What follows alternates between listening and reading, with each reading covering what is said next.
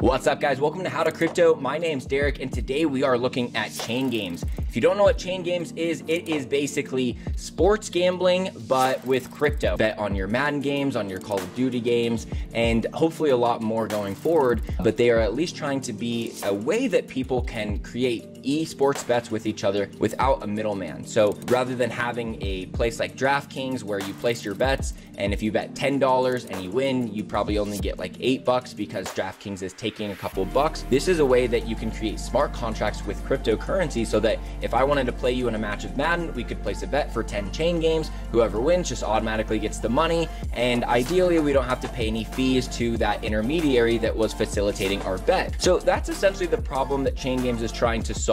Let's go ahead and go over to their website. I'm going to do a brief review of some of that stuff, and then we're going to actually use their platform called Crypto Kart. Apart from trying to enable the betting on all of the games that already exist out there, they actually have a lot of free applications that they plan to come out with, and the one that's already out is called Crypto Kart, so we're going to be taking a look at that. So let's go ahead and check out their roadmap here. Now, with their roadmap, all I'm really going to say is that a lot of this looks awesome. All of their promises here look great, and the main one I think are these two right here: fantasy sports integration and console integration. If they can be more efficient than DraftKings or FanDuel, and it can take a portion of that market, that's massive. That is a humongous industry. So if they can help reduce fees, which also just increases the chances for people to walk away with profit. They'll get bigger wins. They won't have as many fees taken away from them, so it'll be very attractive to sports gamblers. And then console integration, this would just be me being able to be on my Xbox or PlayStation and bet that way, which is a lot easier than having to do it on the computer here, because a lot of gamers are on traditional consoles. Now, what I'll say before I go into this review is that this is a very early project, and as I was doing this review, because it has been on my schedule now to do for a couple weeks, I was realizing that it might even be something that is more fair to review in a few months, because they're so early, like a lot of these altcoin projects, that we really are guessing which teams are going to make it from here, because this project needs to exist. The problem is we don't know if Chaingames is going to be the company to bring it about or not. And this is just a general point that I'll make to a lot of the cryptocurrencies that I review. Is it a good idea to have cryptocurrency facilitate smart contracts so that we can do sports betting with lower fees? Absolutely. Is Chaingames going to be the company to do it?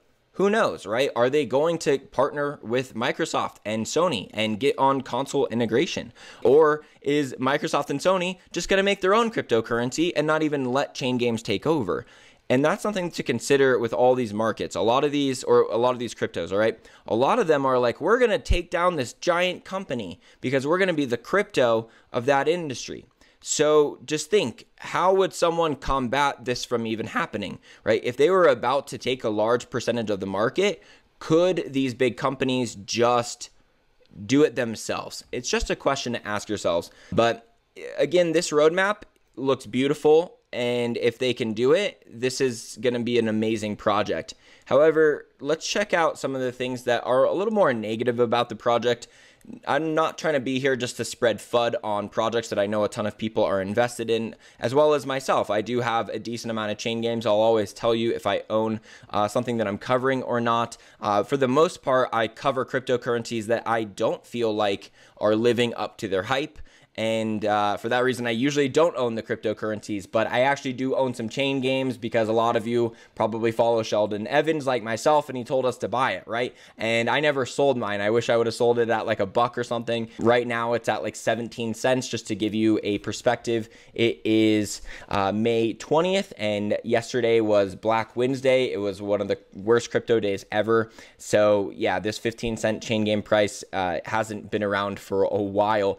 So if you do like what you see today, then it might be a good time for you to buy if you are quick to watching this video. But my videos are never financial advice. We are just reviewing the products from a user standpoint. When we actually go to their battle station here, the dashboard, this is where I would go if I actually wanted to bet money. So I already have my account set up, and then I'd come down here, and let's say I want to play Call of Duty. Then I'd come down here and I just pick the event of where I want to bet. Now, here's kind of the issue. there's not really a lot of players. We got 2 people in these events, and they are sponsored events. I'm not exactly sure what that means, but that probably has something to do with why there are some people already in it. If I go down all of the matches here, you will see that 0 out of 50 are registered for all of the upcoming matches. If I go over to Madden, you will also see that no one is signed up for anything, and it's going to be the same with all the other ones. Okay, I accidentally exited out of that, but you can go through yourself. This is just one of those things where it's an application that makes a lot of sense and no one's using it. And it's a lot like shopping.io, where it's an application that makes sense that no one's using. And that's why when I look at these crypto products that aren't being actively used, it makes me think one of 2 things. One, is it really that early and I shouldn't even be judging the project for not having anyone using it yet? Or 2, is this something that I probably don't want to hold long term? And if anything, just trade it when you can and not worry about holding it until the company has a little bit more proven track record to show it is something to hold long term. So let's go ahead and try to play some Super Crypto Kart, because this is something that, if you caught my video last week on why BitClout is for sure a scam, you know that I said that I'm going to be betting actual Chaingames live on this video with you. Now, here's the reason why I won't be betting Chaingames today and just be playing a single player match for you.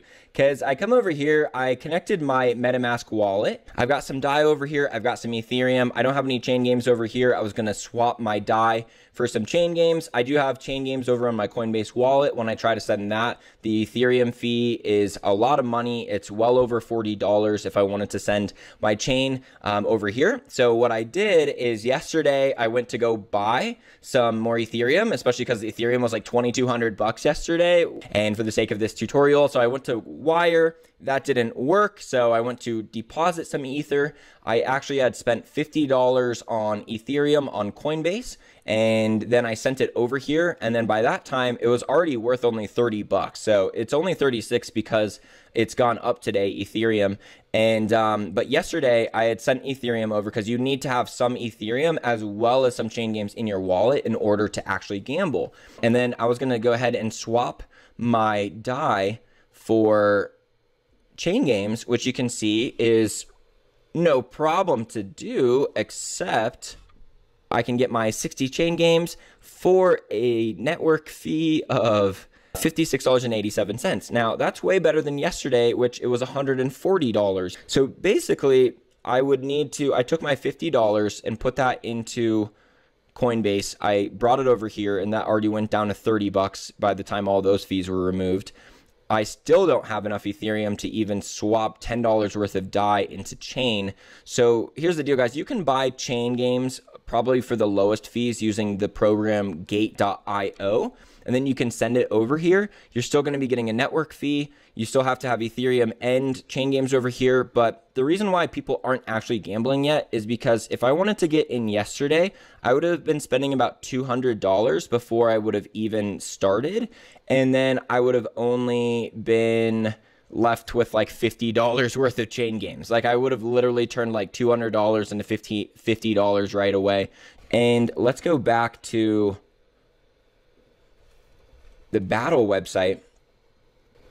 So when I go back to the battle website and I go to Call of Duty and I look at all the upcoming matches, not only do they not have anyone signed up, but this one right here, entry fee of $5, and there's 50 people in the contest, meaning the pool would be $250. The prize pool payout is $237.50. So despite being this decentralized way to gamble with each other, Chaingames still takes a fee. It is taking $12.50 off of the top of that prize pool.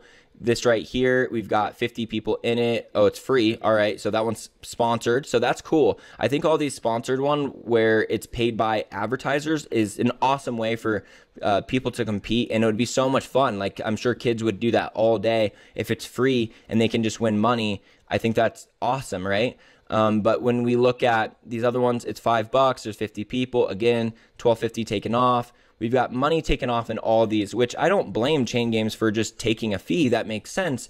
But it also is kind of like if they are charging fees like this, which are comparable to the amount of fees that you would get from DraftKings, then they're not really solving any problems. All they're doing is really just adding a problem, because it takes so much money to buy Chaingames and Ethereum in order to even get the stuff over here, and then no one's even playing, that the only reason that I would really do this, or it would make a ton of sense, is if they weren't taking any fee at all, or the fee was a lot less, because this is about a 5% fee, or it's exactly a 5% fee that they are taking here.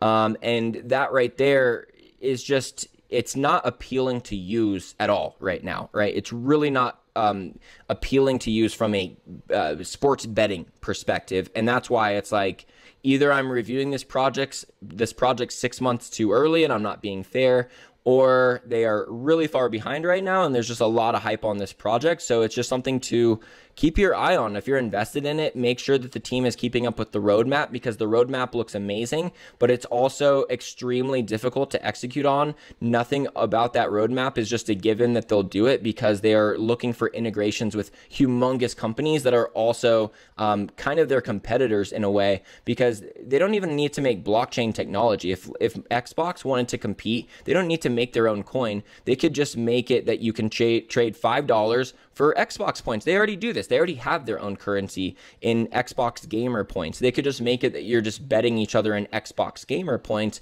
and facilitating that whole thing. And you could argue, oh, it's not as secure as blockchain technology, but you also know that you're not really going to see people like losing money and not getting paid by Microsoft if they set this up like officially on their website. So I think that if Xbox wanted to easily just integrate this with their games already, they wouldn't be looking at that long of a process. And if Chaingames pose an honest threat to take over, that's when, you know, the companies adjust to not let them. So that's why I think a lot of these crypto projects, despite having the coolest looking roadmaps and the best sounding white papers, probably won't actually make it when they are going up against the actual, you know, huge companies that have been here for years and years and years, that already have the market share and already have the customer base, already have the money, already have all of the audience assets to be able to just take any of these supposed threats that crypto would offer and take them down pretty quickly. But what I will say, guys, is Super Crypto Kart is actually like a lot of fun. So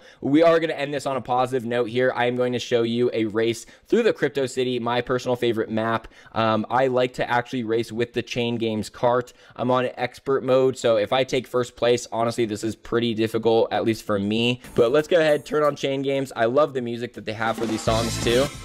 And let's get us a W.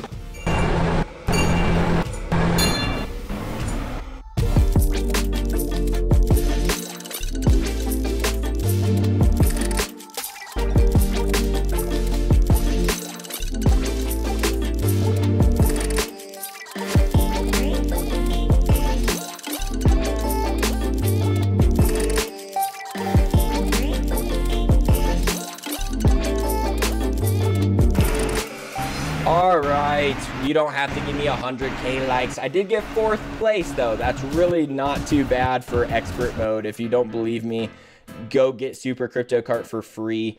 It's an awesome way for this company to introduce themselves to people on a great note of having this free bait to get people to the website.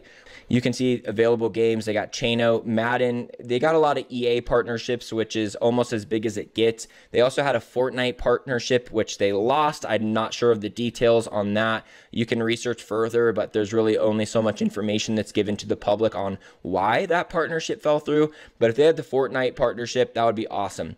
One last thing I'll say about Chaingames of why I generally like video game crypto projects a little bit more is because the target demographic for Chaingames is in line with the general amount of people who are in crypto. So they're likely not going to have a lot of resistance to the fact that it's a crypto version of sports gambling, right? You don't have to tell them why the crypto component's important and then get them to use it. You can already just be like, it's crypto, but for eSports. And they're like, I'm in, right? They're already like on board. So I think the target demographic is great for this project. I think the roadmap looks amazing. I think if they execute on that, I will wish I would have held a lot more Chaingames than what I have now. But I also will say that because it doesn't look like anyone's using it at all, and there's just over about 2,000 people that have staked it, it's just not really at the point where it's even within a few months of people using it for sports gambling.